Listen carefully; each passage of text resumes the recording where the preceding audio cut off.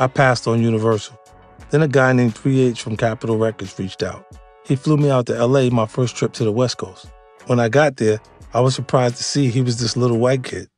It seemed crazy to me that he already had so much juice. But I thought it was ill he had already maneuvered himself into this position of power.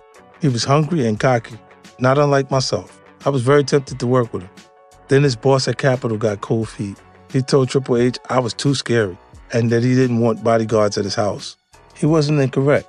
There was a menacing aura around me at the time, and bodyguards followed along everywhere I went. I wasn't going to try to convince someone who couldn't see my value. As much as I liked Triple H, I knew that Capitol wasn't the right situation either.